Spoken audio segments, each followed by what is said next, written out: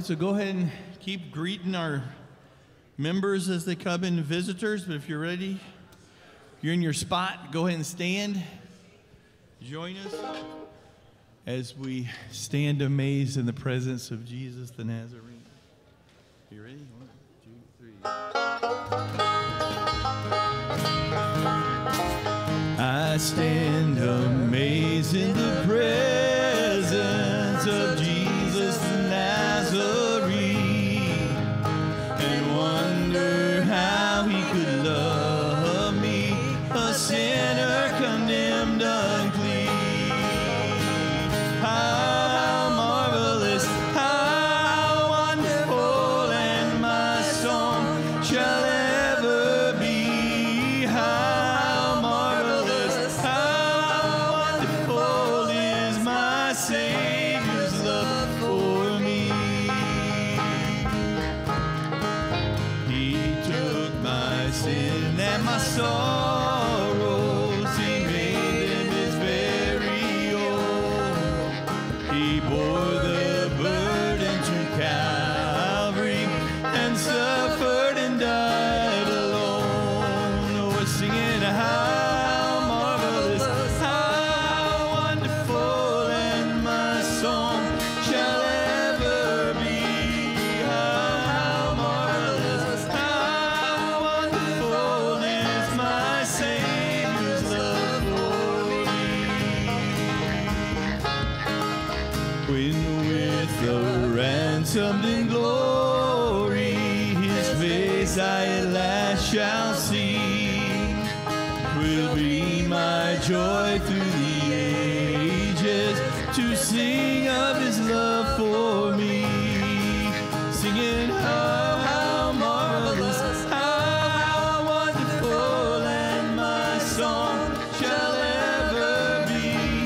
How marvelous, how wonderful is my Savior's love for me.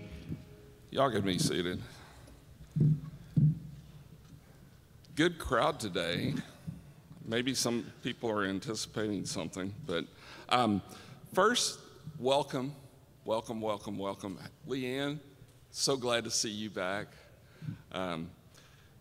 Welcome to everyone that's watching online and or listening to us. And we love this church here at 1548 Heights, and we want everyone that attends here to love it too.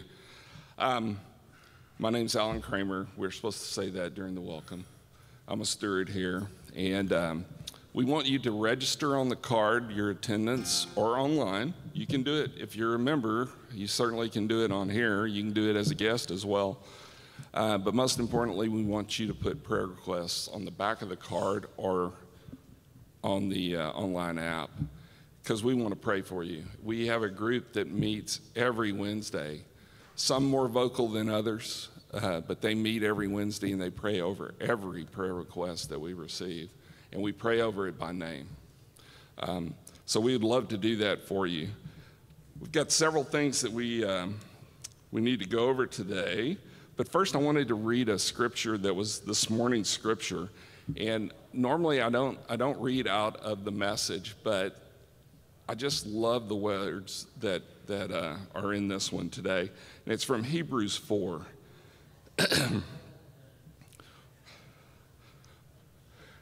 And it says, God means what he says.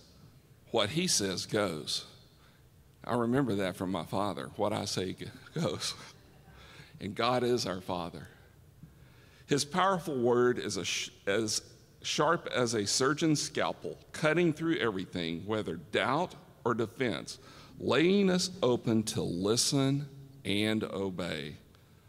Nothing and no one can resist God's word. We can't get away from it no matter what. A couple other things before we get to the big announcement.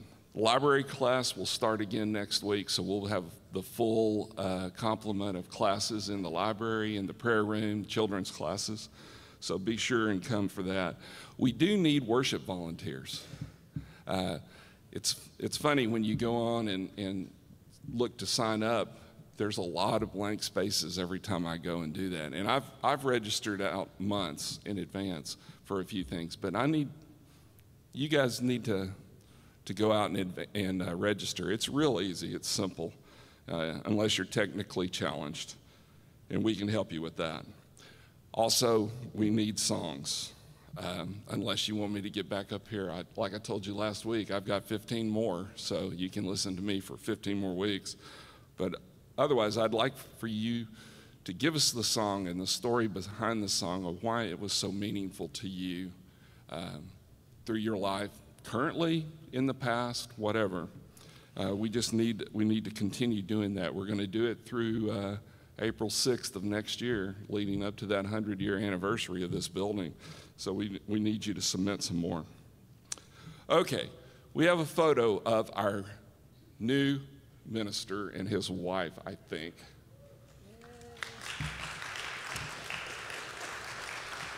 So that's Kevin and Shelley Huddleston, and I've got a whole bio, but I'm not going to read it. They are coming to us from San Angelo, Texas, where they've lived for 30 plus years. That's not Houston. As someone told me, the only thing San Angelo has in common with Houston is it's in Texas. But Kevin and Shelley are a great couple, and they cannot wait to get here. In fact, Kevin told me the other day he was walking through the house, and I remember when we got that, or when we put that piece of furniture here, or when we enclosed the porch, or added that outside. And he said, Shelley and my daughters were like, hey, Dad, get over it. We're moving. They have married daughters, one in Austin, one in Kerrville, a couple of grandkids. They will be here soon. Official start date is September the 9th. He will preach for the first time on September the 15th. We will have a big celebration Sunday later, most likely the first Sunday in November. That's our target right now. Okay, so put that on your calendars. There's going to be a lot of people here. They're going to invite a lot of family, a lot of friends. We're going to invite Matt and Angela back, David Fleer. Just get ready. I think most of you remember Easter. It was pretty full in here. I think we're going to be that full or fuller, which will be glorious.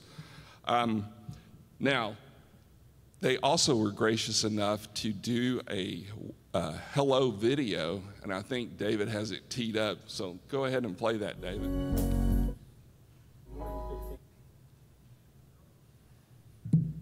I'm Kevin. And I'm Shelley. And welcome to our home out here in San Angelo, Texas. Wow, what a journey this has already been. We've worried and we've prayed and we've sweated over this video. We wanted to say the right words and just get the right start. And at some point we realized, that's kind of silly because we can't get this perfect. And so what you're going to get this morning, this is just us. We are far from perfect. We don't have the right words. We don't have all the right answers. But we believe we serve a God, serve a Savior who is right. And we look forward to joining you in a journey and soon becoming a part of your home, which will then also be our home. And we know how much you have faithfully prayed over us and over this decision. We feel those prayers. We feel that sense of peace. And what we ask of you now is that as you have prayed for us in this journey getting to this point, that you will earnestly pray for us in this transition. Absolutely. And so it's just us, and we look forward to being with you there in Houston. It is going to be a wild and wonderful experience. And I want to leave you with these words from Ephesians chapter 3 in verse 20.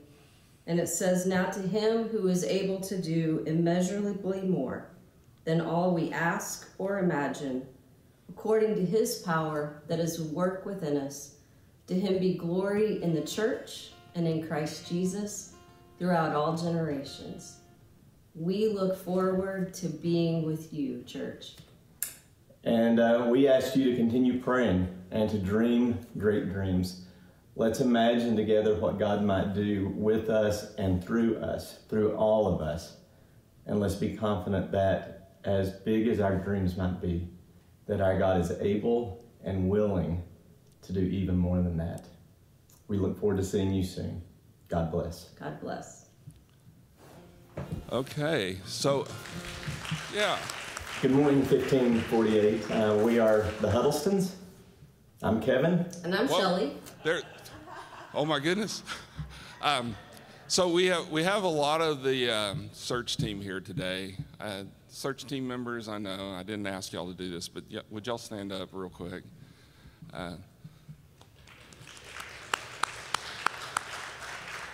These guys, y'all can sit down. These folks spent more than 9 months, 10 months now on this process. I know that might seem like it was a long time, but when we entered into the arrangement with the company we hired and that brought us David Fleer, they told us when a minister, and you know, we're an individual congregation. We're not part of any kind of association. We're not part of Southern Baptist. We're not part of the Catholic Church, Presbyterians. We don't have an organization behind us. We have us. And they told us when you start looking for a minister, plan on a month at least for every year they've been there. And if that minister was part of the beginning or a revival, renewal, you need to add a few months. So at 10 months, we're doing good. I feel like we've accomplished a great deal, and we did that because it was God's will. God revealed himself. So as Kevin and Shelley asked, they want us to continue to pray. So we say we're a praying church, so I'm adding a prayer to the service this morning, but it'll be quick. So bow your heads, please. Father God, thank you. Thank you, thank you. Thank you for the search team and all the hours that they spent working to listen to you to find the right person for this next chapter here at 1548 Heights. Father, thank you for revealing your will to Kevin and Shelley and having them accept this challenge to come here. Father, we thank you for all the great ideas that they've already expressed that they have for this church, for this community. And give us all here the strength and wisdom and honor to go along and help them in that journey to create a place here in the Heights that is a beacon of light for you.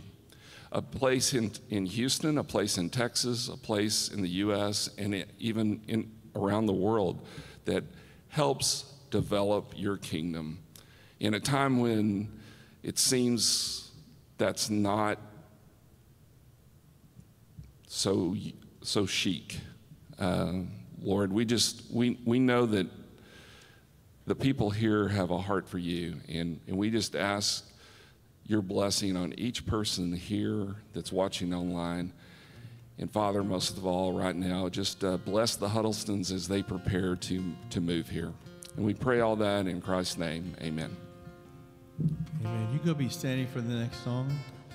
I appreciate using the word create in your prayer because that's what I think one of the things we do is we try to create and not necessarily recreate. I know sometimes we can get caught up in trying to be like something else, something down the street, try to recreate a moment, recreate a time.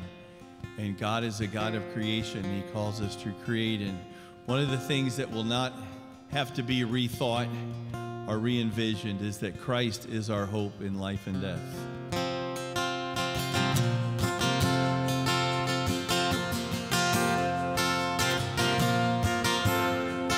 What is our hope in life and death?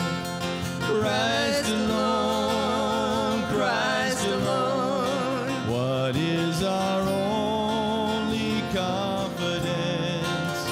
That our souls to Him belong, who holds our days within His hand. What comes apart from His command, and what will keep us to the end? The love of Christ in which we stand. Oh, sing a hallelujah, our hope springs eternal. Oh, sing hallelujah, now and ever we confess Christ our hope in life and death. What truth can calm the troubled soul? God is good, God is good. Where is His grace and mercy known? In our great Redeemer's blood, who holds our faith when fears arise, who stands above the stormy skies, who sends the waves that bring us nigh unto the shore, the rock of Christ. Oh, sing a hallelujah, our hope springs eternal. Oh, sing hallelujah, now and ever we confess Christ our hope in life and death. Unto the grave, what shall we sing? Christ He lives, Christ He lives, and what reward will heaven bring? Everlasting life with Him. We'll rise to meet the Lord, then sin and death will be destroyed, and we will feast in endless joy when Christ is ours forevermore. So sing a hallelujah, our hope springs eternal. Oh, sing hallelujah, now and ever we confess Christ our hope in life and death. Oh, sing a hallelujah, our hope springs eternal. Oh, sing hallelujah, now and ever we confess Christ our hope in life and death.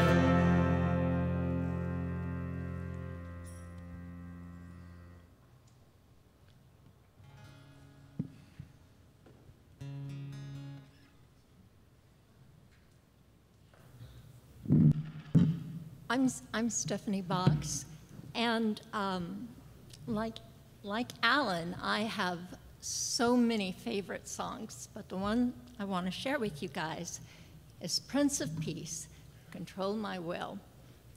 I am so fortunate in that there's never been a time in my life when I didn't know Jesus. My parents worked very hard to teach me right from wrong, and I always knew I had to forgive my enemies. And that was great because I was A+ at forgiving my enemies.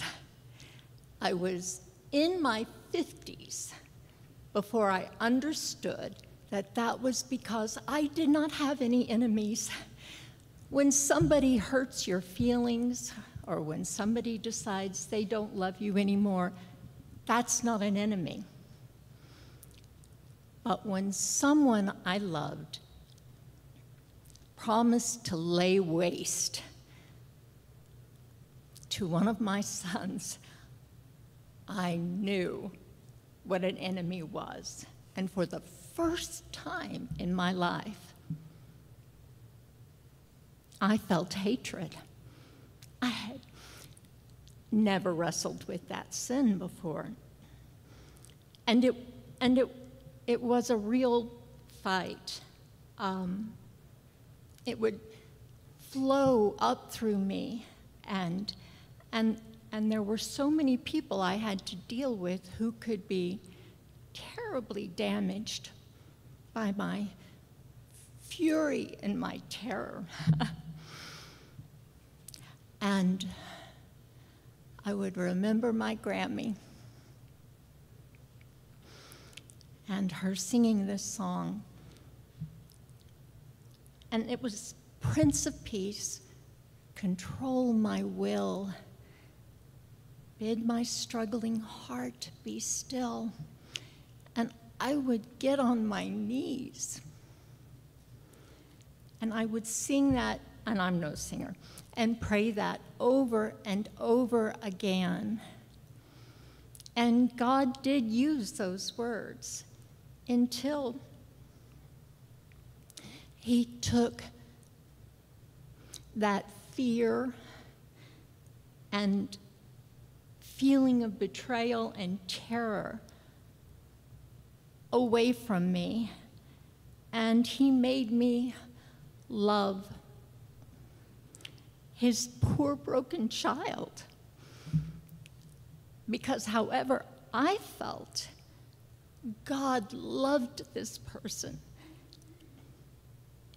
So I'm very grateful for the songs that call me back.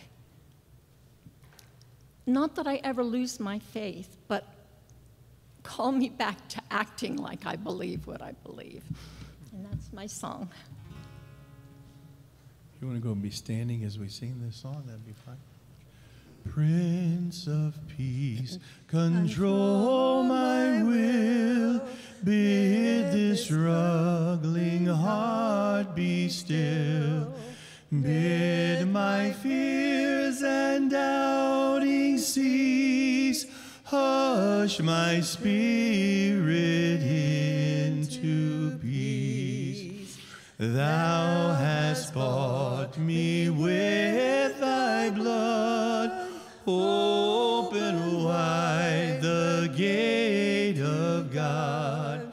Peace I ask, but peace must be, Lord, in being one with thee.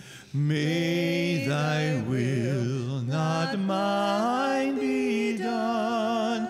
May thy will and mine be one. Chase these doubtings from my heart.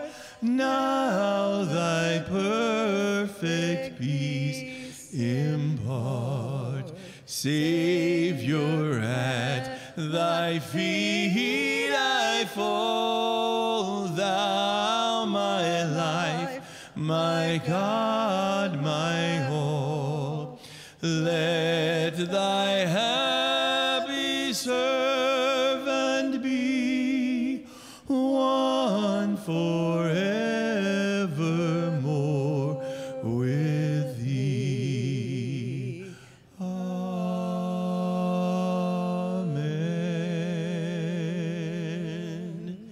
You may be seated, please.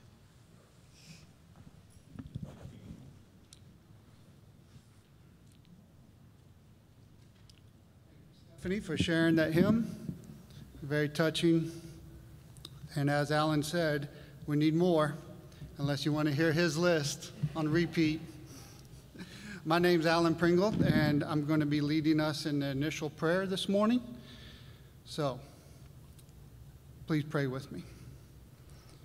Heavenly God, let us recognize you as we praise you every day for our many blessings.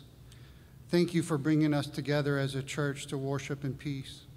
We thank you for always providing a path forward. This church has persevered through many tribulations, have only flourished. God, we also give you praises for the people that make this church so very special. For it is them that we exist. Also for them, we pray with full intentions to continue to bless each one with love, patience, and grace. In your Son's name, Jesus Christ, our Lord and Savior. Amen. Let us continue to worship.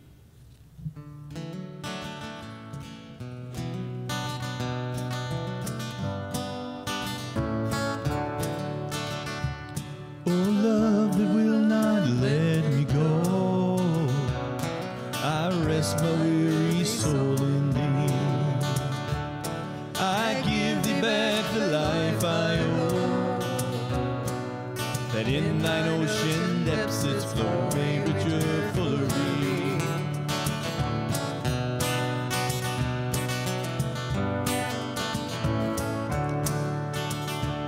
Oh, light that followest all my ways, I yield my flickering torch to thee. My heart restores its borrowed ray, that in thy sunshine's blaze its day may brighter, fairer be. Well, no greater love completes the story than that sent to Calvary. I live my days for your glory, knowing love won't let go of me.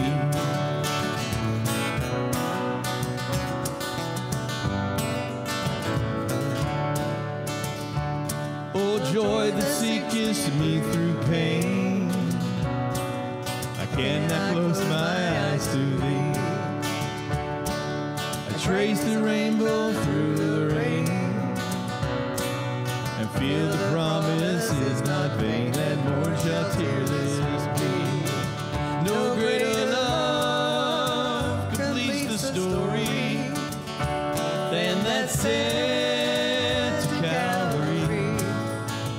I live my days for your glory, knowing love won't let go of me.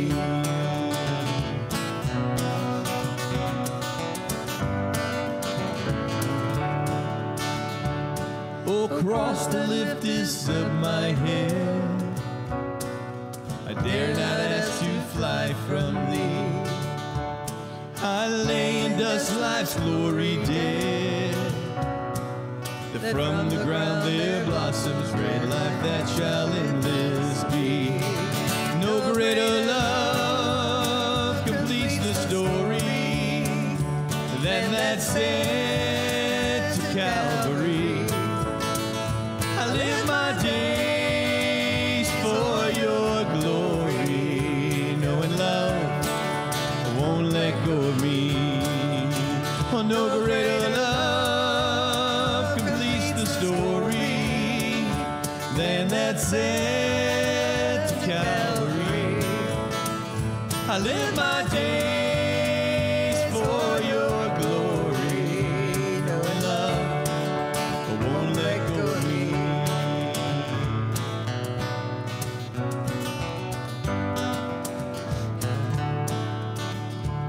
Oh, love that will not let me go, I rest my weary soul in thee. I give thee back the life I owe, that in thine ocean depths its flow may richer, fuller be.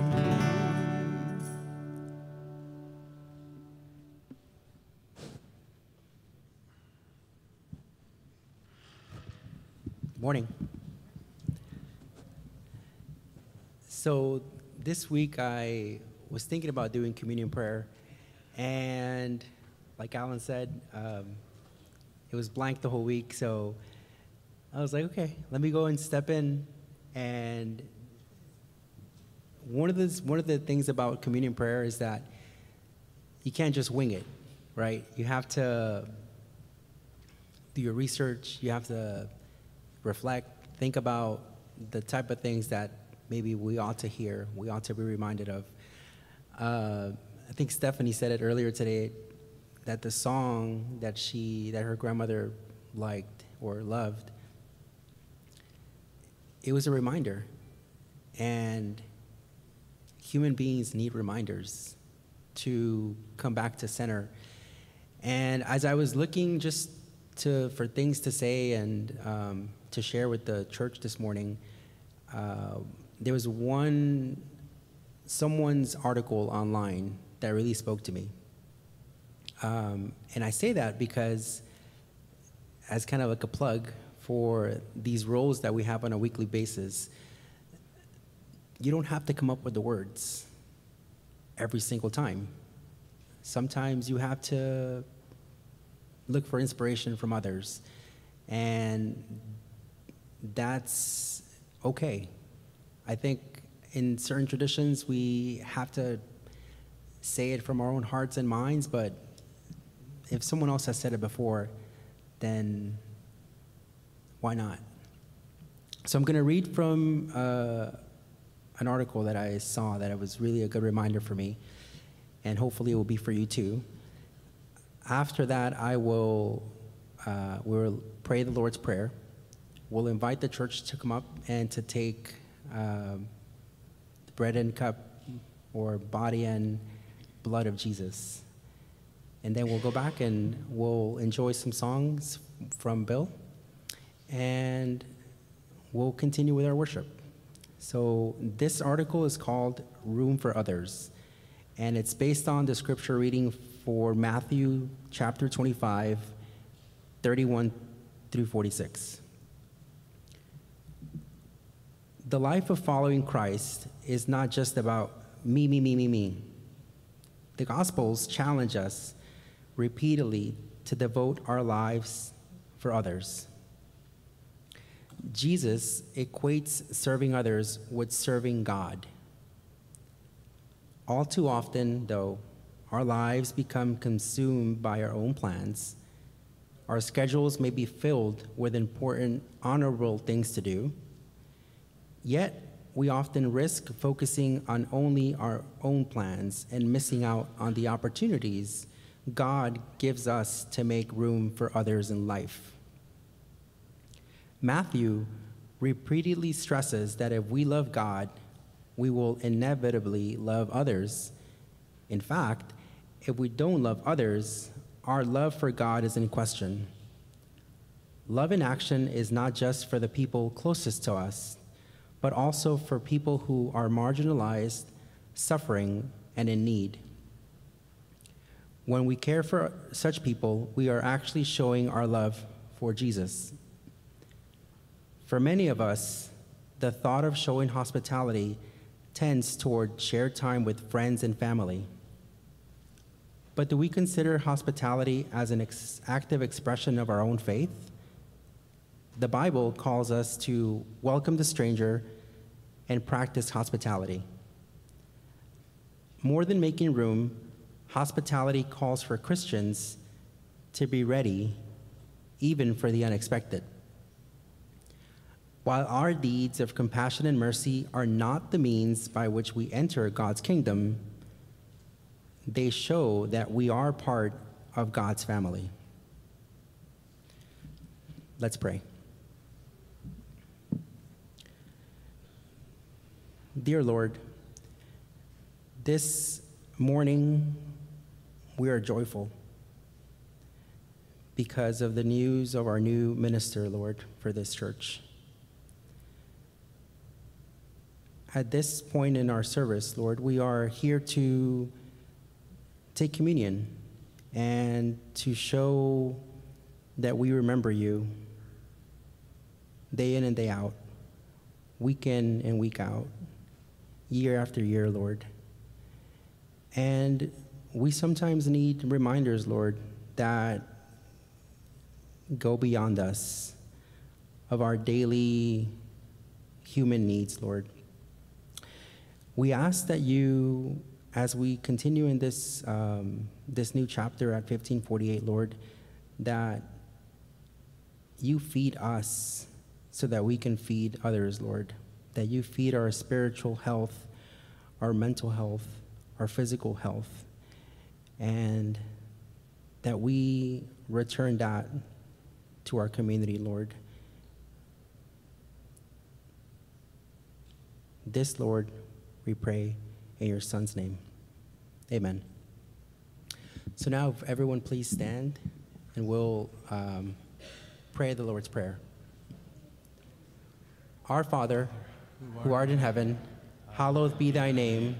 Thy kingdom come, thy will be done, on earth as it is in heaven. Give us this day our daily bread, and forgive us our trespasses, as we forgive those who trespass against us. And lead us not into temptation, but deliver us from evil. For thine is the kingdom, the power, and the glory, forever and ever. Amen. Everyone's invited to the table.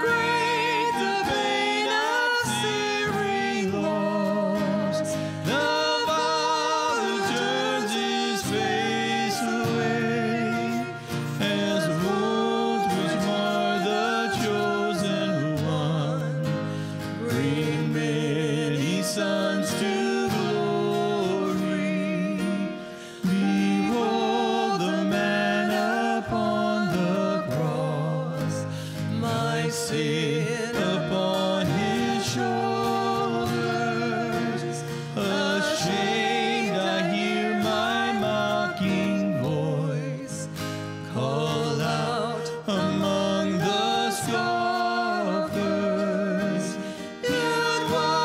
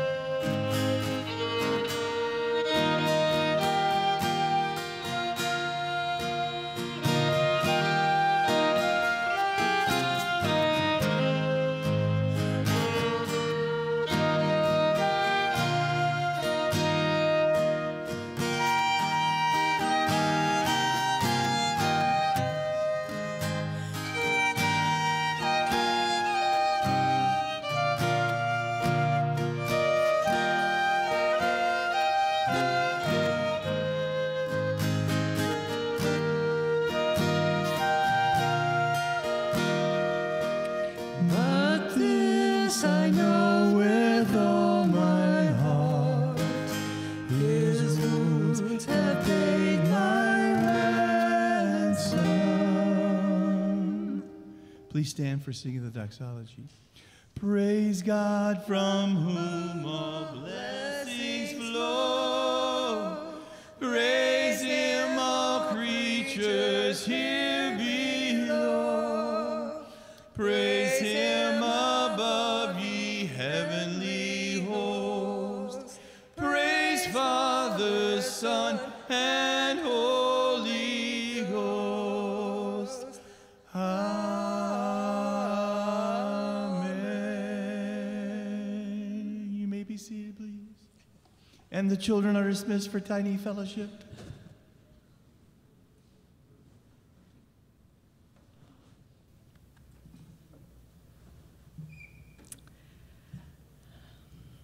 Good morning.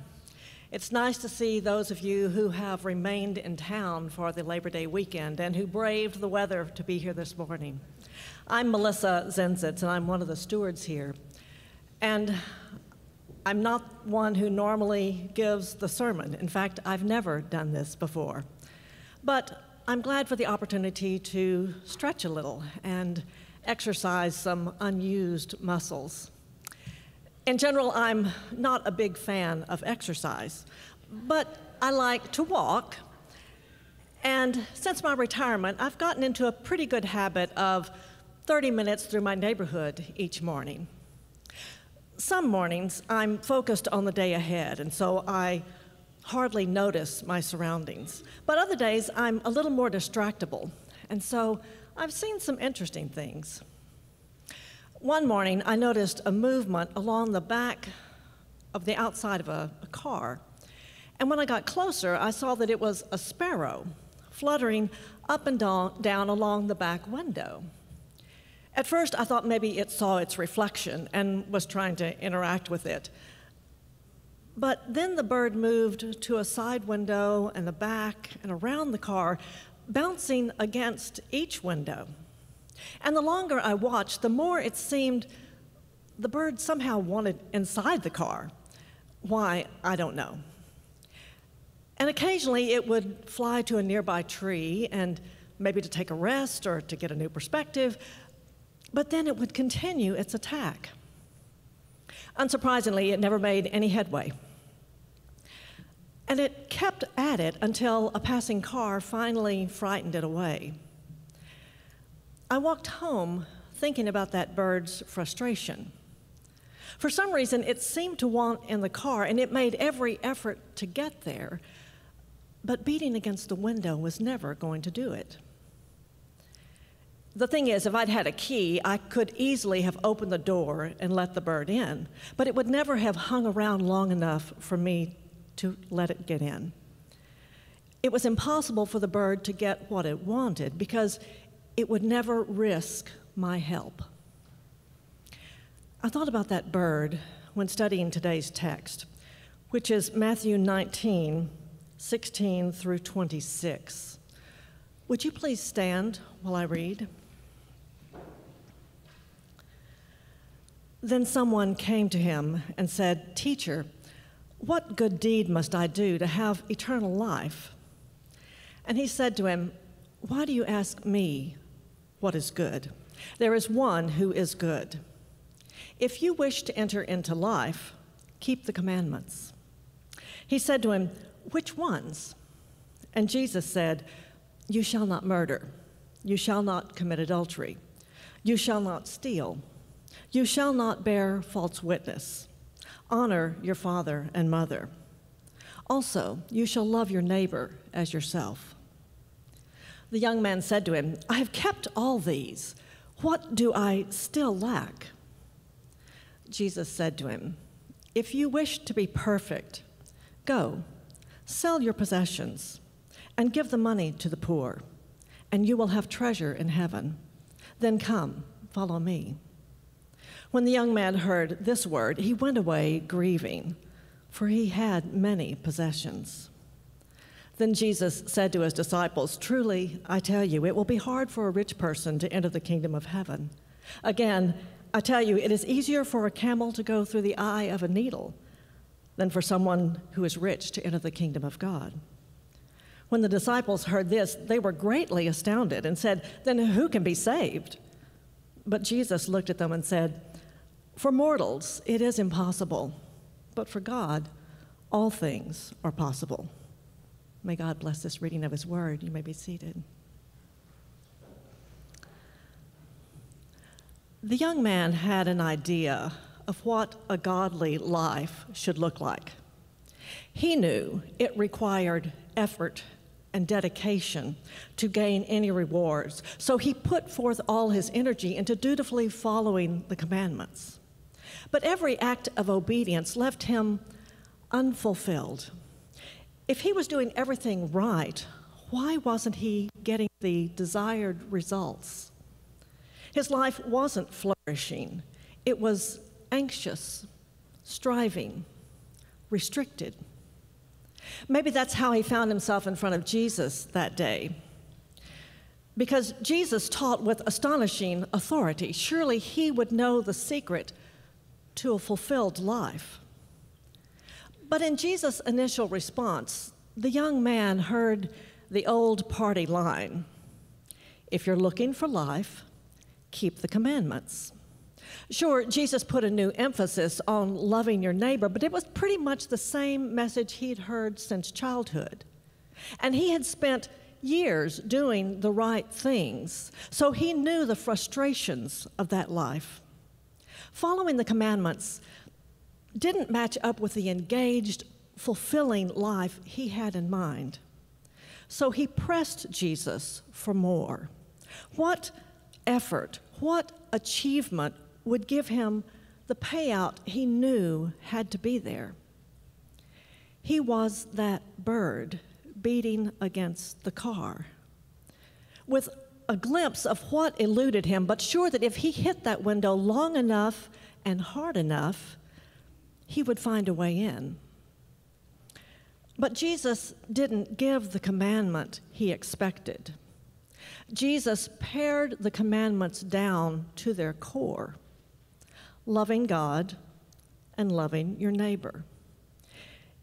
If he wanted to be perfect, fully developed, and brought to completion, he should give everything to the poor and find his treasure in following Jesus.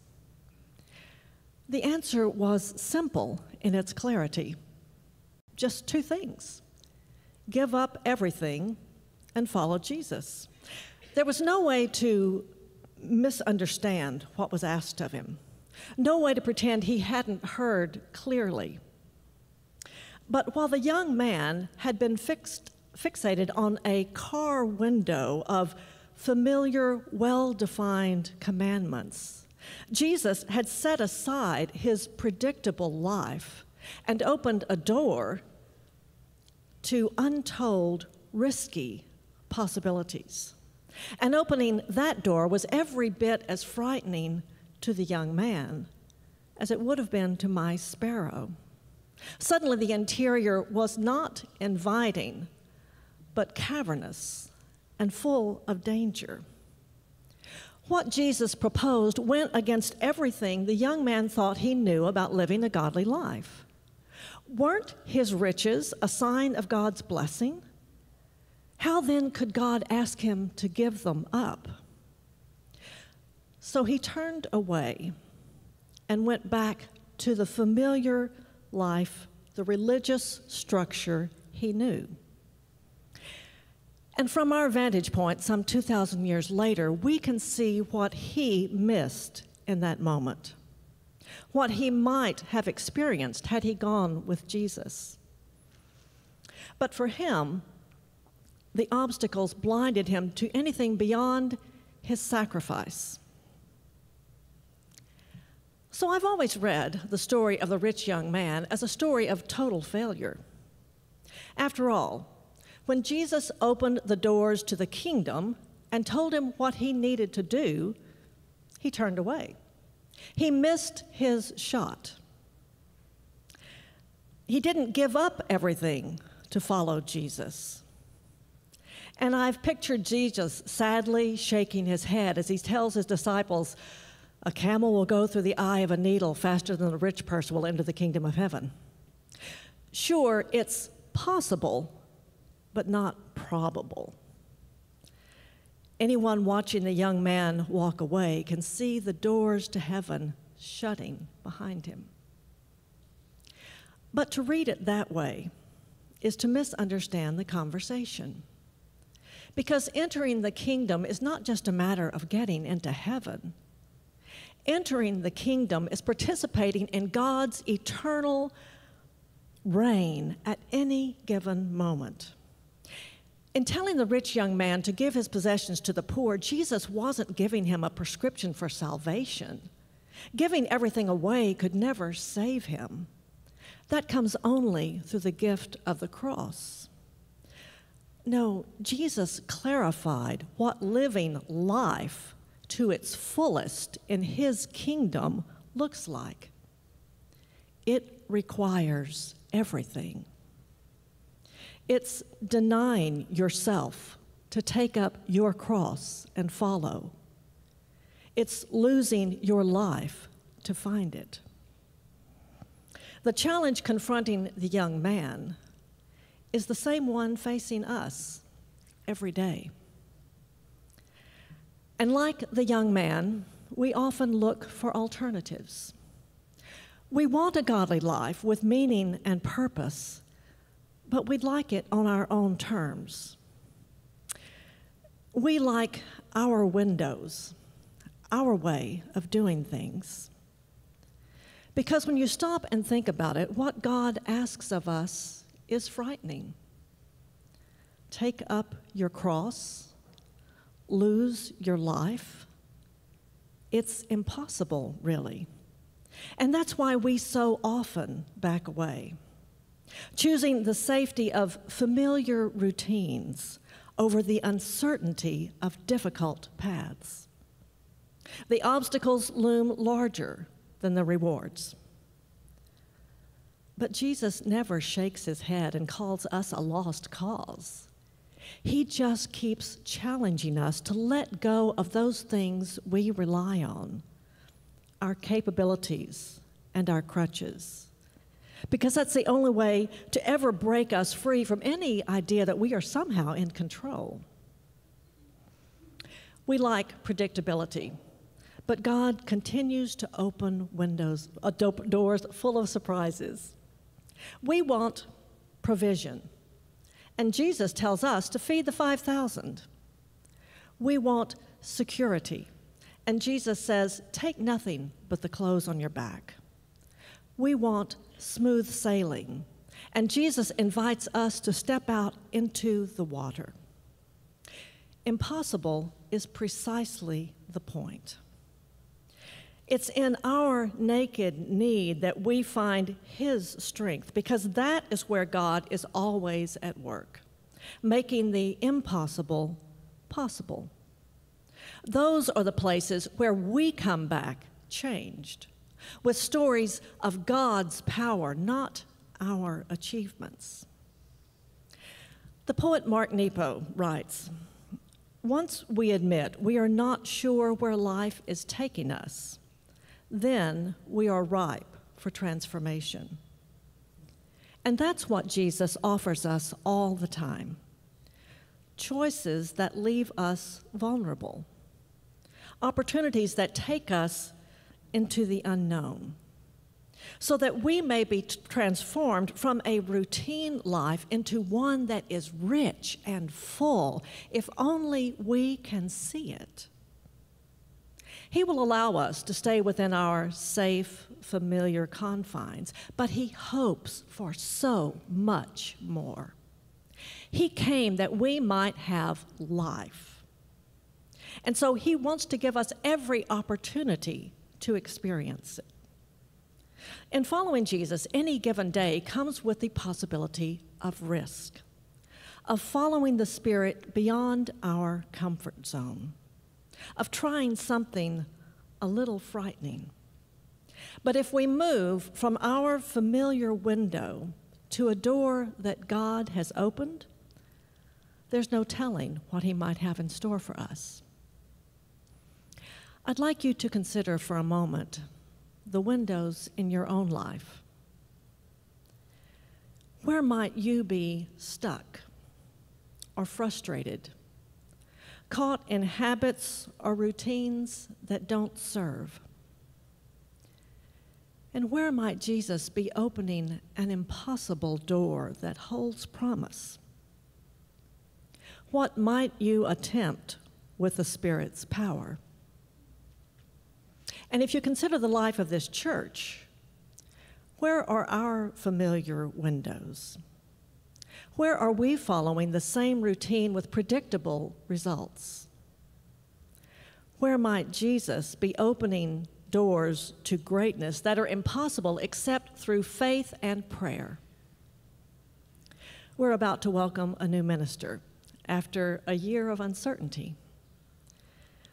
What doors of opportunity is God opening for us here? And will we have the courage to go through them?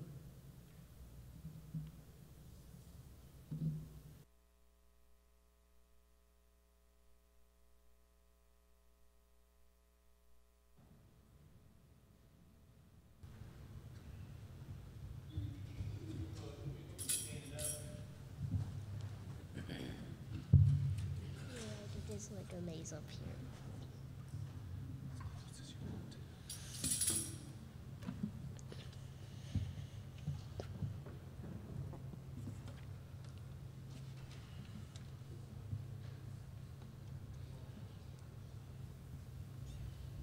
For those of you who haven't met him, this is my grandson, Joshua. And this is my son, Jacob, and his wife, Erin, and our friend, Rhonda. And for now, we make up the praise team at the 1548 Heights. And I apologize for my slowness. It's a side effect of my treatment that I'm on. I'm praying because there's people that say the side effects over a while. If you take it long enough, eventually they subside and go away. There's that possibility. So that's what I'm praying for, that possibility. But today, we're going to continue to sing. And this is, I've been praying this, singing this, living this kind of my whole life. With all my life, I will sing of the goodness of God. And to the best of my ability and my strength, tried to do that, and I bring along others with me while we go about it. So Joshua's going to sing this for us this morning. So 3, 4.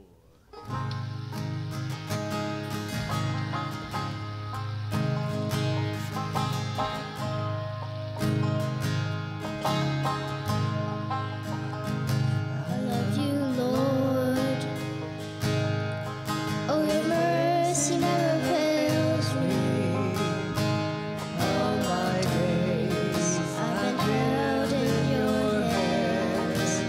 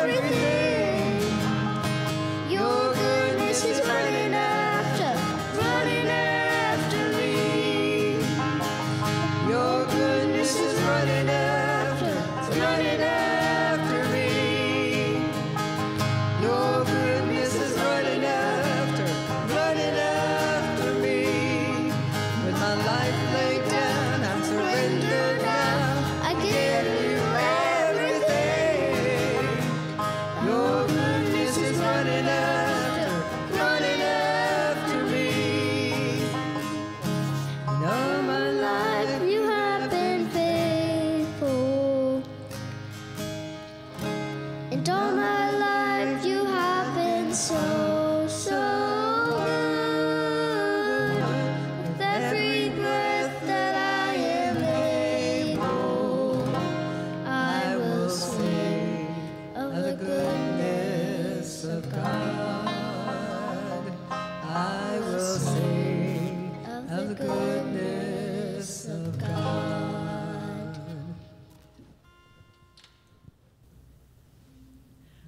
This morning, after the benediction, we are going to gather around Randy Zeinert, who is going to be having a major surgery this week to reconstruct his jaw.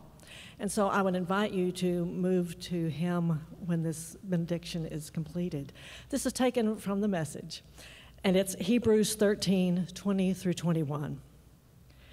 May God, who puts all things together, makes all things whole, who made a lasting mark through the sacrifice of Jesus, the sacrifice of blood that sealed the eternal covenant, who led Jesus, our great shepherd, up and alive from the dead, now put you together, provide you with everything you need to please him, make us into what gives him most pleasure by means of the sacrifice of Jesus. Amen.